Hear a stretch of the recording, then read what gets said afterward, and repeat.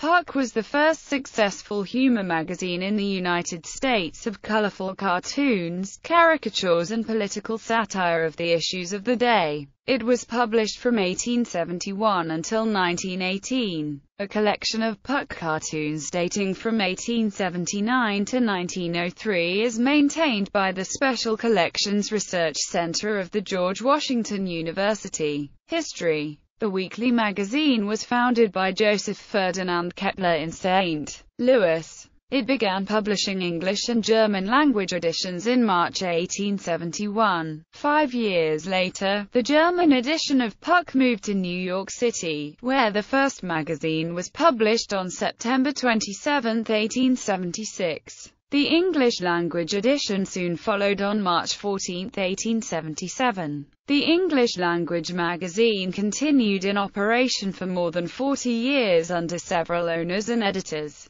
until it was bought by the William Randolph Hearst Company in 1916. The publication lasted 2 more years. The final edition was distributed September 5, 1918. A typical 32-page issue contained a full-color political cartoon on the front cover and a color non-political cartoon or comic strip on the back cover. There was always a double-page color centerfold, usually on a political topic. There were numerous black and white cartoons used to illustrate humorous anecdotes. A page of editorials commented on the issues of the day, and the last few pages were devoted to advertisements. Puckish means childishly mischievous. This led Shakespeare's Puck character to be recast as a charming near-naked boy and used as the title of the magazine. Puck was the first magazine to carry illustrated advertising and the first to successfully adopt full-color lithography printing for a weekly publication. The magazine consisted of 16 pages measuring 10 inches by 13.5 inches with front and back covers in color and a color double-page centerfold. The cover always quoted Puck saying, "What fools these mortals be." The jaunty symbol of Puck is conceived as a putto in a top hat who admires himself in a hand mirror. He appears not only on the magazine covers but over the entrance to the Puck building in New York's Nolita neighborhood,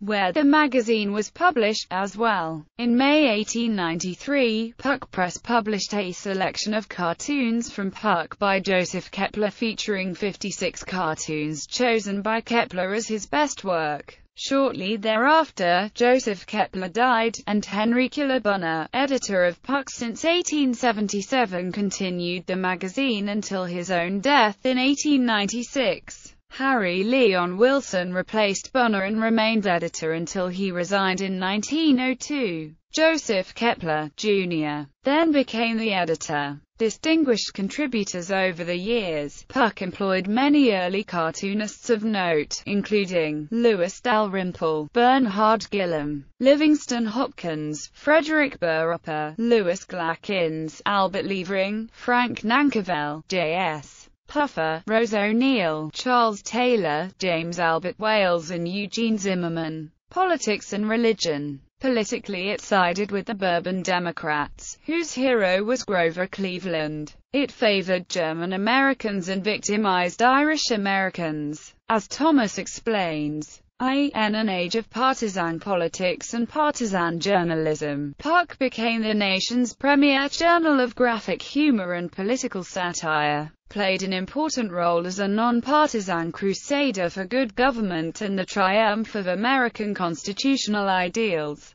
Its prime targets, however, were not just corrupt machine politicians. The magazine included as well what it, like the letterpress, condemned as the nefarious political agenda of the Catholic Church, especially its new Pope, Leo XIII.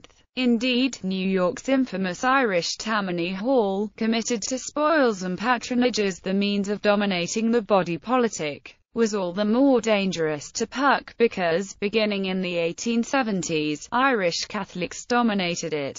The Hall's Irish Catholic base enabled the magazine to rationalize more completely its conviction that the Catholic Church, ruled by a foreign potentate dressed in the irrational garb of infallibility, was a menace not only to the nation's body politic but also to its democratic soul. If allowed to proceed unimpeded, the Pope and his minions, along with Tammany's bosses and supporters, would convert the nation into their personal fiefdom. Puck was not about to let that happen. In cartoons and editorials spanning 2 decades, the magazine blasted and often conjoined both Tammany and the papacy with invidious comparisons that left few readers in doubt as to their sympathies. Puck Building. Puck was housed from 1887 in the landmark Chicago-style, Romanesque Revival Puck Building at Lafayette and Houston Streets, New York City. The steel frame building was designed by architects Albert and Hermann Wagner in 1885. As the world's largest lithographic press works under a single roof, with its own electricity-generating dynamo, it takes up a full block on Houston Street, bounded by Lafayette and Mulberry Streets. Mad parodied Puck's motto as, "What food these morsels be?" London edition. A London edition of Puck was published between January 1889 and June 1890. Amongst contributors was the English cartoonist and political satirist Tom Merry. Puck Cartoons. C. 1878. Secretary of the Interior Carl Schuzakos, U.S. Representative James G. Blaine chopping a tree in the forest. European royalties.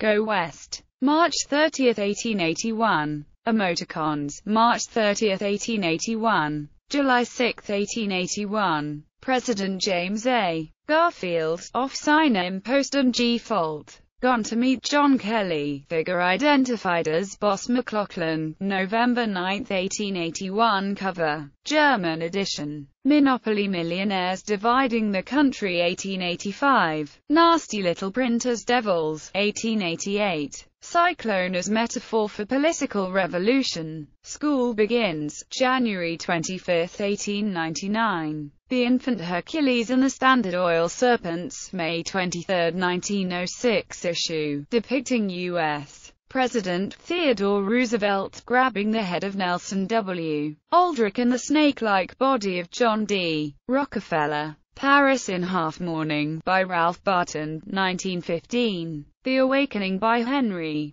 Mayer, 1915. Rapid Transit to Shield, Where We Are All Going According to the Reverend Drive. Morgan Dix, by Joseph Ferdinand Kepler, 1888.